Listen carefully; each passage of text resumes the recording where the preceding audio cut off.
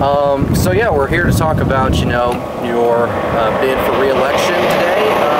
Can you kind of talk about, I guess, why are you, running for re-election, this go around? You've been in the, as state representative for several years now. Why are you deciding to continue on this path? Well, we have quite a bit of unfinished business as state representative, particularly in the last year. We've had some great successes, but there's still work that needs to be done, particularly when it comes to border security. It was a little bit more than a year ago when Joe Biden announced that he's going to Sorry. If we want to start over, yeah, let me do that. I have unfinished business in the Texas House of Representatives. We have made tremendous headway in the last year, but there are some jobs that need to be done, and I'm really focused on three right now. One, we have to secure the border. A year ago, Joe Biden announced that he is basically going to refuse to do the job. So in Texas, we have stepped up and we have allocated $2.9 billion to border security efforts. We have 10,000 state troopers and National Guardsmen on the Rio Grande, and we are constructing a Texas border wall right now. I'm not going to stop fighting until the Texas border is secure.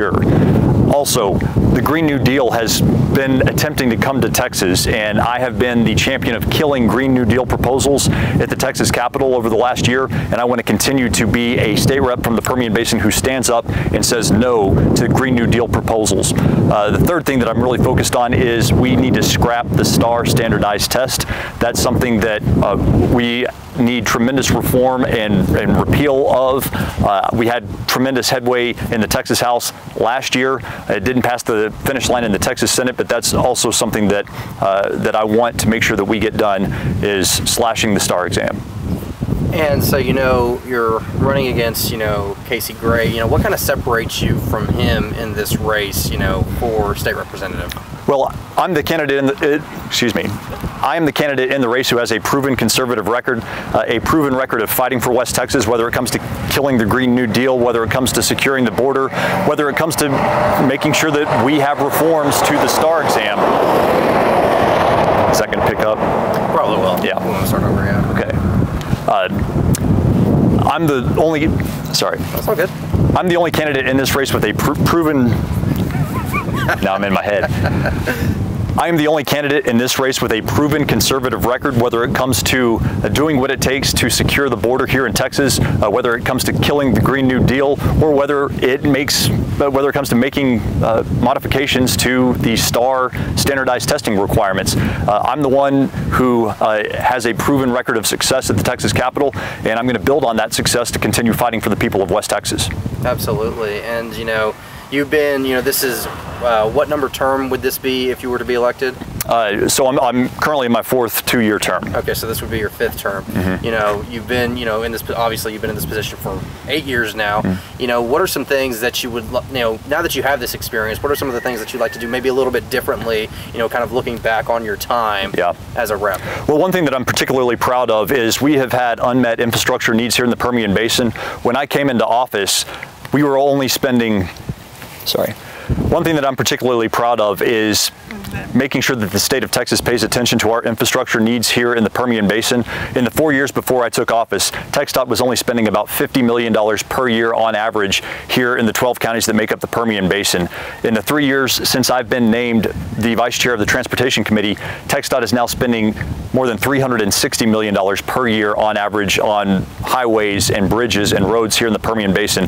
That's infrastructure improvements that is important for our industry, but more importantly, it's saving lives. I'm very proud of that, and that's something that I want to continue doing. I've proven that I can get that type of investment made at the Capitol, and I think it's important for the people of West Texas that we continue to build on what we've built, to continue to build on that progress.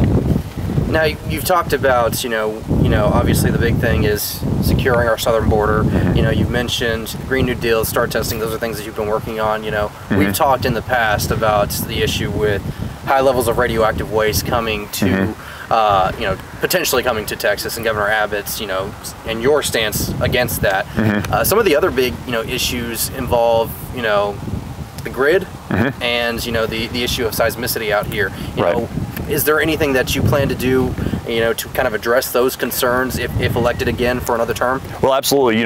Making sure that we have a fixed grid, a secure grid for the state of Texas is also an agenda item that's near the top of my list. So much of our power is generated here in the Permian Basin. We're doing our job, and I want to make sure that when we have natural gas that fuels power generation plants across the state, that electricity actually gets to the consumers. We have made tremendous headway in the last year in getting our grid fixed. I think we're very close, but we're not quite there, and that's something that I want to see through to its completion, because the people of Texas deserve better than what they got in February of 2021, and I think we have the capability of making our grid secure, and I want to make the last few changes that will be necessary to do that. Seismicity issues are an increasing problem here in the Permian Basin. I have addressed this issue with the Railroad Commission when it comes to saltwater disposal wells, making sure that they're permitted in locations that make sense instead of along some of the fault lines that we have here in the Permian Basin. There's a way that we can balance the safety of our communities, the safety of our people here in West Texas with our great reputation of being the best energy producers in North America and increasingly in the world. We have to strike that balance. There's a way to do that, and I want to continue to lead on that effort and cooperate with the Railroad Commission to get that done.